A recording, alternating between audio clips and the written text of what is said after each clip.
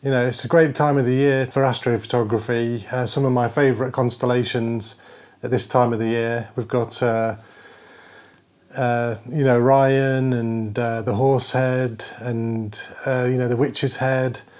Some fantastic targets, the Rosette Nebula. So yeah, really looking forward to seeing what this winter brings in terms of clear skies and hopefully lots of imaging time. So yeah, tonight's a Wednesday night, middle of the week, and we've got some really nice clear skies. So my new house and the location where I'm at, it's actually a Bortle 5. I think it's 19.57 magnitude, according to Clear Outside.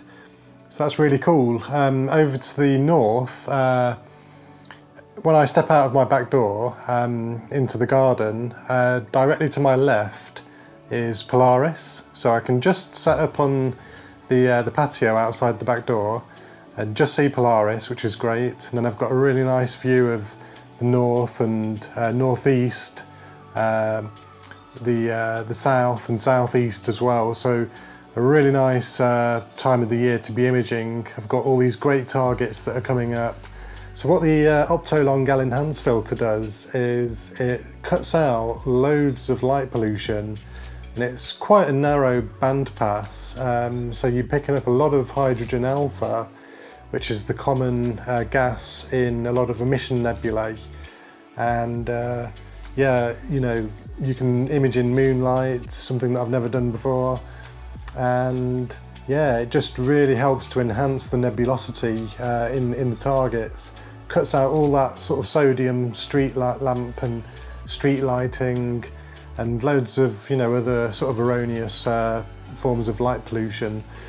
So yeah, I'm really happy with this filter. I've used it on the Heart Nebula that I imaged about a month or two ago.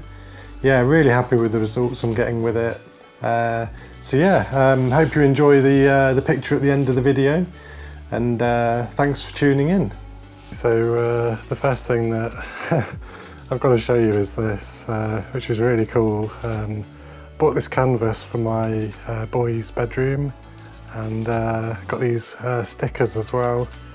So got a rocket there and all the planets. Yeah, and also it glows in the dark, the constellations do. So yeah, it's really cool. So this is the garden, and yeah, just got this base that's been built a couple of days ago. That's for a shed or an observatory. That'd be nice, but that'll have to wait, I think. So the shed's going to go on there. And got my tripod there. So you might be wondering which nebula I'm going to be imaging tonight, and it's the California Nebula, which is in the constellation Perseus. So yeah, really looking forward to imaging this for the first time. And yeah, it's quite high up in the sky at the moment this time of the year, so it's out of all that light pollution, and yeah, should make for a nice image with the Astro modded 600D.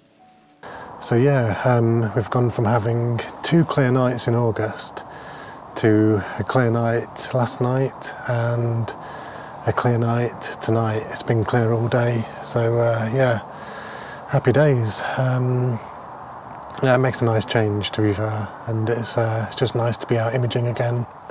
So yeah, the mount's parked, and the next step is to open Stellarium, because what I'm going to do now is focus on a bright star, preferably. So yeah, there's quite a few bright stars.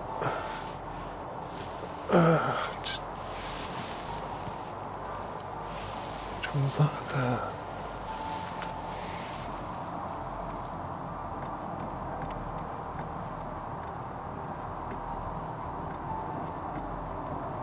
Vega, okay. Right, yeah, so let's slew over to Vega. So in Stellarium, it's control And actually I'm just going to turn the camera on. And just flick the screen out.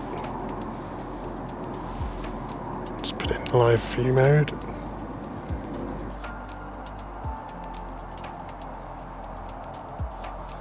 And just click now on that and OK.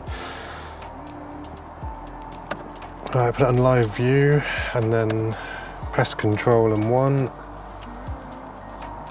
Oh yeah, got to unpark it. Right, so unpark, and then Control and 1. And yeah, just slewing over to Vega.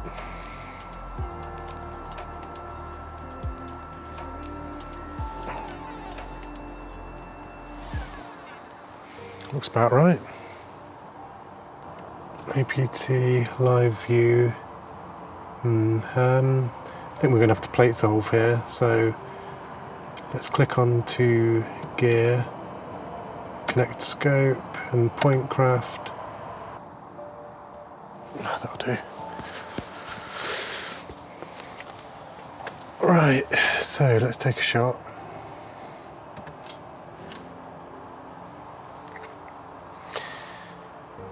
Right, 20-second shot, so should be pretty accurate. Shouldn't be any trailing with that polar alignment, you wouldn't have thought.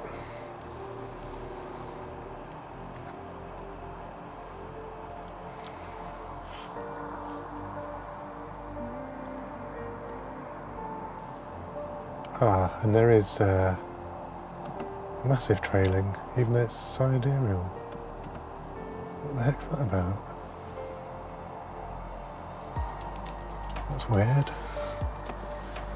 Oh yeah, that's the nav mask.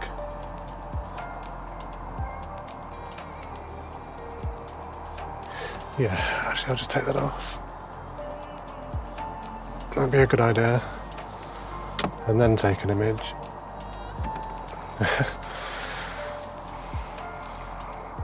These are the things with astrophotography, you have to think about everything as you're setting up imaging. It's just one wrong step out of everything and the whole thing just can collapse. Like putting the mask on too early, or taking a shot with the mask on, or leaving the mask on if you're doing an imaging run. Something I've not done before, but yeah, don't want to do that. I've heard about people that have, so yeah, that would be annoying.